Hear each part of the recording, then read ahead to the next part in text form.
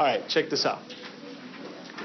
Political geography is concerned with these two things: how we administer and how we organize the space of the earth. This in the back here is a political map. Political maps are divisions on the earth's surface that tell us where states are. Notice that I didn't say the word country. In human geo, we're going to try and use the word state when we refer to countries. Okay? It's a synonym of the word country. You might be used to calling countries states. Okay? Or you might just be used to calling them countries. What I want you to get used to here is calling them states with the S. Okay? Now, that's basically what political geo is. It's how we organize and how we administer space on Earth. Okay? Now, this has a lot of relevance today because a lot of the news you'll see today has to do with political geography. A state is the same word for country. A state means a political unit with control over internal and external affairs. What does all this mean? This means that if you have a state, you have a country. But you have control over what you do inside your state and what the other parts of the world have to do with your state. So let's explain what this means. I know this sounds kind of weird, but the United States is a state. Okay? Other parts of the world see the U.S. as a state. In fact, when we meet with like people from Russia or from China, they refer to the United States as the state of the United States. Right? Now, this means that we have control over what happens inside our country and what happens outside. So we have control, for example, about political affairs here. Affairs, I mean problems or issues. Okay? So that word affairs, I don't mean like when someone cheats on someone else. Okay? I mean like political issues or political problems. Right? This means that if you have control, you have what's known as a country. Okay? Nation state is a little different though. Because to be a nation state, you have to have an ethnic group in that place. And that ethnic group has to have what we call sovereign territory. It means that I have control over myself, that I have control over my territory, right? So if I say here, an ethnicity with sovereign territory, that means that it's an ethnic group that has control over their territory. I was going to write down an example for nation state, but you can just write it down right next to your definition. For nation state, something as simple as the Tigua nation here in Isleta, that's an ethnicity with a sovereign territory. A nation state is an ethnicity with a sovereign territory. Notice that I combined the word state with nation. So then the word nation must mean the same as ethnicity. If you remember in the last chapter, chapter 7, the chapter on ethnicities, if you have nationalism, what does that mean, nationalism?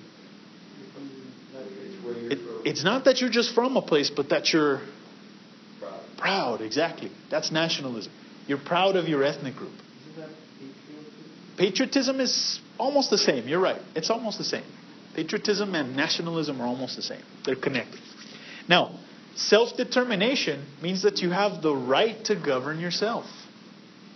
Self-determination is very tied in with this word sovereignty. Okay? This means that if you've got self-determination, you've got control and you've got power in your nation. Okay? Multi-ethnic state is just a state that has more than one ethnicity inside it. Is the United States a multi-ethnic state? Yes, we are. What are the multiple ethnicities we have? We have Mexican Americans, we have African Americans, we have Asian Americans. We are a multi-ethnic state. Now, states around the world don't always fit into this definition because states like Japan, for example, Japan is not multi-ethnic. Japan is just a state. Think about what I just said. Japan is not multi-ethnic. All the people in Japan, or the majority of the people in Japan, belong to one single ethnic group, the Japanese. Now, multinational state means that it's more than one ethnicity with histories of self-determination.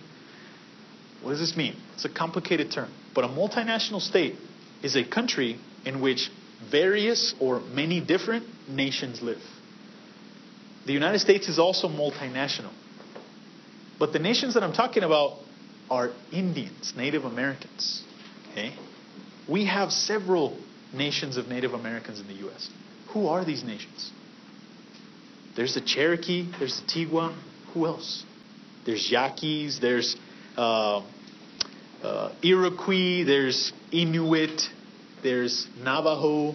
There's a bunch of nations of Native Americans living in the United States.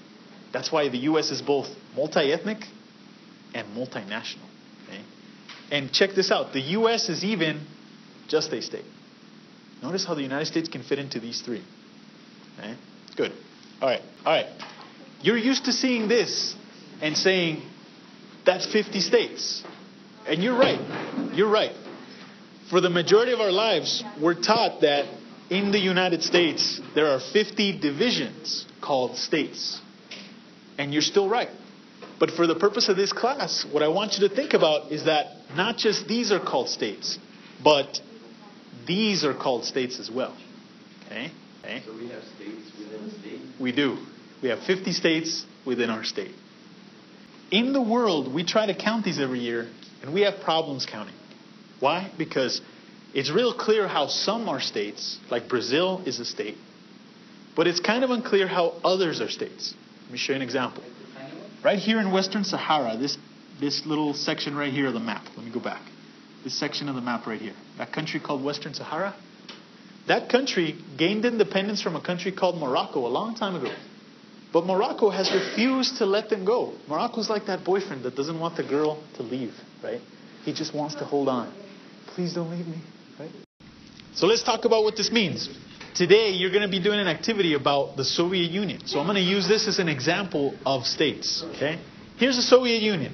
The Soviet Union used to be 15 independent republics or independent states. Okay? This area of the world is in Asia and Europe. Okay? Notice that's a big country right there called Russia. Then we got the Black Sea here and the Caspian Sea. And we got 15 little states around it. That used to be called the Soviet Union. Okay? Notice what I put here. It's a multinational state with 15 republics that are now independent states. We don't have a Soviet Union anymore since 1991. In 1991, this dissolved. In other words, it broke apart. Not physically. I mean, these places can't separate physically from Russia. But in the figurative sense, these places separated from the Soviet Union. The reason why that place dissolved is because for a long time, all these little ethnic groups that lived inside of the Soviet Union wanted to be independent. The majority of the people in Russia are ethnically Russian. But the problem is that there are other groups within the borders that want self-determination. What does that mean again? To govern themselves, exactly. They don't want to be part of Russia. This means that these people inside of Russia want to be independent. The Slavic peoples, the Turkic peoples, the other Indo-European peoples, the Paleo-Siberian people, the Uralic and Altaic peoples, they want to separate from Russia. And so they do. In 1991, they become their own independent nations. This is Ukraine. It's a country south of Russia. And Ukraine, this map shows you the different groups of people that live in Ukraine. Most of this side right here is native Russians. But this area down here got invaded by Russia in 2014. This area down here got invaded and taken over by Russia in 2014. Why? Because Russia wants this place back. Because most of the people that live there are Russians. And so Russia thinks, if the people that live here are Russians, why don't they belong to my country? I'm going to invade and I'm going to bring them back. So they took over this place. And Obama and his administration didn't like that because that's an act of war. When you invade another country, that's called a war. But Russia said, we're not invading. They were ours all along. We're just taking back what's ours. In the other nations, notice that there's borders between them. But within those borders, notice these colors. That means that inside of each of these independent states, there are several ethnic groups that are trying to have their own countries. They're trying to have their own self-determination. This happens all around the world, guys. In the U.S., for example, in the state of Texas, there's a small group of people that believe that they should have the right to have their own country within Texas. Yeah. They call themselves secessionists. It's 2017. It's not 1865 in the Civil War. This is 2017, and there are a group of Texans that believe they should be their own independent state. It's amazing, right? They want to. They've actually submitted to the legislature, the state Congress, that they want to be an independent nation. Yeah.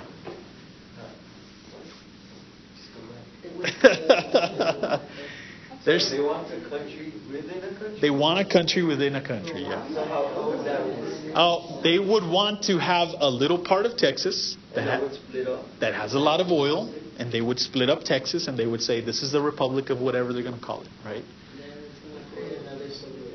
And they have already decided that they want to do this, but when Barack Obama heard about this, he stamped it out. He said, no, that's impossible. You can't do that. And the people said, we will fight. And Barack Obama said, we will send you in the army and the armed forces, and you'll see who you fight against. And so the people backed off a little bit. They said, all right, never mind. 5 places in Central Asia. 5 places. One called Turkmenistan. I know a lot of these names sound the same, but this last part, Stan, notice that it repeats. It repeats on all of them. You see that? Stan. Stan is a suffix that means the people of. So think about what I just said. The people of Turkmeni, the people of Uzbeki, the people of Kazakhs, the people of Kyrgyz, the people of Tajiks. That's what Stan means. Okay? Like the word Pakistan or Afghanistan, they mean literally the people of Afghani or the people of Paki. These independent nation states right here have had levels of conflict over the last 20, 30 years. I'm talking about there's been wars in Iran, there's been wars in Afghanistan. You've heard this in the news, guys. There's wars in Iraq, which is around here, right? These places have a lot of oil, a lot of good natural resources. And countries like ours, we like oil. We depend on oil. We need to have our nice cars. Nice cars need gas. And gas comes from oil.